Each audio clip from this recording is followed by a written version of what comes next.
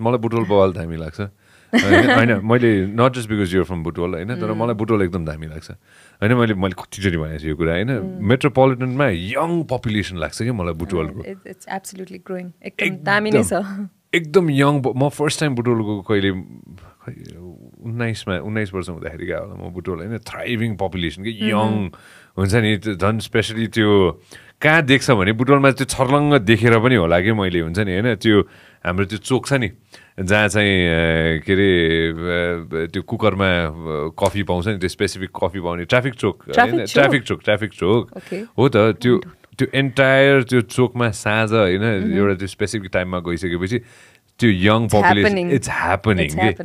त्यहाँ पुगेपछि त्यो लस्सीदेखि लिएर जाडो के अरे गर्मीमा लस्सी होइन जाडोमा त्यो कफी होइन त्यो यङ पपुलेसन देखेपछि यस्तो भाइब्रेन्ट लाग्छ कि मलाई Butwal anyways how was it growing how to put this it was not that bad I was म एकदम पढन्दाज बच्चा होइन अनि हाम्रो फ्यामिली पनि एकदम पढाइमा एकदम विश्वास गर्ने परिवार you have to be doctor engineer वाला सेन्स भएको मेरो फ्यामिली अनि आई युज टु स्टडी अब त्यही माहौलमा हुर्केर पनि होला कि पढाइ नै मेरो ध्यान हुन्थ्यो पढाइमा मलाई किन ध्यान हुन्थ्यो भने पढ्दाखेरि पढाइ सबै मेरो आफ्नो कन्ट्रोलमा हुन्थ्यो कि this is something I can control मैले गर्न सक्छु भन्नेवाला फिलिङ भएको हुनाले मलाई पढाइमा इन्ट्रेस्ट लाग्थ्यो म फ्यामिलीमा त्यति धेरै घुल मिल्न सक्ने बच्चा चाहिँ थिइनँ so I wanted my own environment and world where I can create result for myself होइन मैले आफूलाई चाहिँ हेल्प गर्न सक्छु भन्ने चाहिँ पढाइ लाग्थ्यो so I use to study really good तर त्यो नेचर भएको बच्चा जसले त्यस्तो बुझेको छ त्यो बच्चा चाहिँ एकदम कस्तो भयो भने अब मैले राम्रो पढेको हुनाले त्यो एउटा प्रेसर जस्तो क्रिएट भयो कि एक्सपेक्टेसन जस्तो क्रिएट भयो कि अहिले फ्युचरमा गएर पनि सो कल डक्टर इन्जिनियर र पढेकै व्यक्ति बन्छ भन्ने एउटा एक्सपेक्टेसन चाहिँ भित्रभित्रै क्रिएट भएको रहेछ कि हाउ एभर म चाहिँ पढाइलाई इन्जोय गरिरहेको थिएँ I also enjoy dancing I also enjoy painting I also enjoy so many things चाहिँ म धेरै चिज इन्जोय गर्थेँ तर त्यो इभेन्चुअली चाहिँ पढाइवाला मात्रै फ्लो अगाडि बढेको र साइन्स लिनुपर्छ अथवा डक्टर इन्जिनियर पढ्नुपर्छ भन्ने वातावरणबाट आएको बच्चा हो म आई एम ब्लेस्ड कि म त्यतिखेर सोसियल मिडियाको त्यति धेरै शिकार हुन्थिनँ थिएँ हामी चाहिँ स्कुलबाट आउने बित्तिकै खेल्न जान्थ्यौँ I had really good time eventually childhood कस्तो थियो भन्ने अब I don't that all thing त्यो सबै चिजले नै मलाई हेल्प गर्यो होला जस्तो लाग्छ कि मलाई द्याट प्रेसर अनि to discover myself what I want to really do मलाई गर्न एक थरी मन लागिरहेछ तर गर्न एक थरी परिरहेको द्याट कन्फ्लिक्ट हुन्छ नि त्यो कन्फ्लिक्टले चाहिँ ड्र्याग गरेर फाइनली आई डिस्कभर्ड कि आइम एन आर्टिस्ट भनेर सो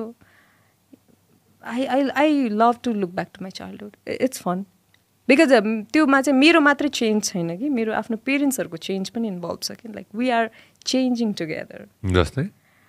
फर इक्जाम्पल अब अहिले they are not very strict about go for study and that they love art they love to watch movie they tent पहिला हेर्नु हुँदैन थियो फिल्महरू अहिले चाहिँ दे डु वाच मुभिज अनि दे हेभ रियलाइज कि आर्टले चाहिँ इम्प्याक्ट पार्दो रहेछ सोसाइटीमा आर्टले पनि एउटा प्रसिद्ध व्यक्ति बनाउन सक्छ जुन उहाँहरूले आफ्नो छोराछोरीलाई हेर्न चाहनुहुन्थ्यो होला होइन आर्टले पनि सोसाइटी मान्छे परिवारले खोजेको के हो र आफ्नो बच्चा बच्चीहरूले राम्रो कमाओस् प्रसिद्ध होस् मान्छेहरूले चिनोस् भन्ने नै हो नि आइदर द्याट इन्जिनियर डक्टर भएर होस् अथवा आर्टबाट भएर होस् इट डजन्ट म्याटर हरेक प्रोफेसनलाई चाहिँ बराबर हेर्ने एउटा वातावरण सृजना भएको छ घरमा which is change I believe घरबाटै सुरु हुने हो नि त नि घरबाटै हो अनि इट्स सो टफ घरमा इट्स रियली टफ द्याट त्यो